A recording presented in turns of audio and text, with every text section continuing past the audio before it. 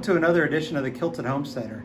So the video I sent, there were some people that had messaged me and sent me things asking me why I did not try to do the tap into that bolt under power, like PowerTap, using the mini mill to basically run the tap into the bolt versus doing it by hand.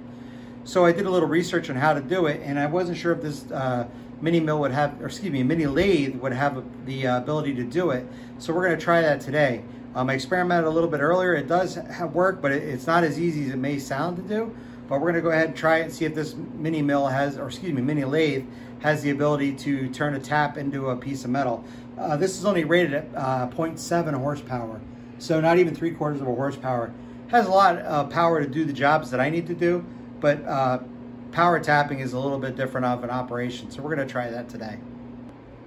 All right, so with PowerTap, what you need to do, first you have to have your pilot hole drilled. This is, again, the number 3 drill bit that we used to drill that hole for the tap to go into. Then you secure the tap into the chuck right here. And what you're going to do is your tailstock, instead of locking it into place like we did with the drill bit where you can't move it, you have to leave it loose so it can slide and be drawn into the workpiece by the head as it's spinning at a slow speed, and then it basically will thread the tap into that piece of metal right there. This is just a 1-inch piece of rebar that I had that we're using, not rebar, universal thread rod that I'm using to try to thread this into that, and we're going to see if that works. So first thing we're going to do is we're going to get our, keep the tailstock loose, just have a little tension, but you want to be able this to be able to be drawn into the headstock. And then we're going to get make sure our motor is going in forward, which it is. And then we're going to turn this at a slow speed once you turn it on.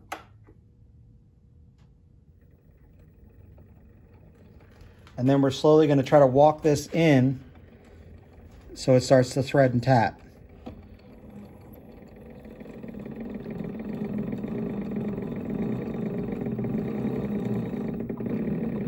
And then you can see there, it started to, and then it started spinning the tap. Probably a different type of tap I need to be using, but we're going to go ahead and reverse it and try pulling it back out.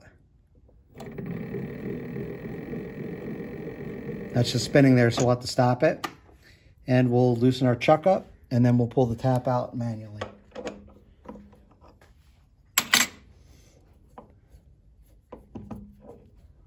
All right, so that's out there.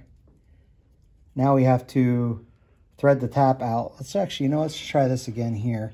I'll try tightening it down since we're backing out. It shouldn't have as much problems. Let's try tightening it down. Let's see if that works to help bring it back out. And then, of course, keeping our tailstock loose, still not having, and we're just going to slowly go back with it. Reverse. Oh, push the wrong button again. There we go. There, now it's pulling it back out. See it threading it back out? Right there. So it did thread in. So now we'll see how we did. Here's our grease fitting. Obviously, we're not leaving a grease fitting on here. And we're going to see how we did with threads.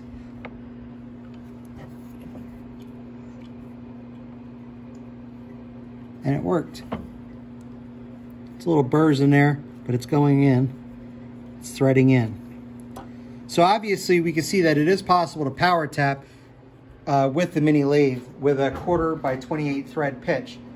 So in the interest of seeing the capabilities of this machine, I'm going to go up a size on the taps and see if we could tap an even bigger tap in, because at that point the Mini-Lathe is going to have a little less advantage when you start going to a bigger tap in that hole right there. So I'll drill out to the next size bigger and then get the next size bigger tap, and we'll try and see if that is able to thread. Okay, now we're going up to a 5/16 tap. This is a 5/16 by 24 tap, and we're going to see how that does in this situation.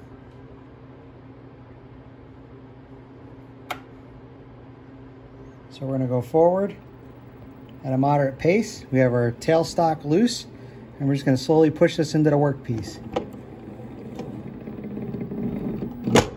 And it looks like that doesn't have enough power to power tap a 5/16 bolt. It's not enough power to pull that into it. So, you know, that's nothing to be ashamed of. This is still a very effective lathe, but obviously this type of tap is not doing well to be pulled into this bolt in order to thread it.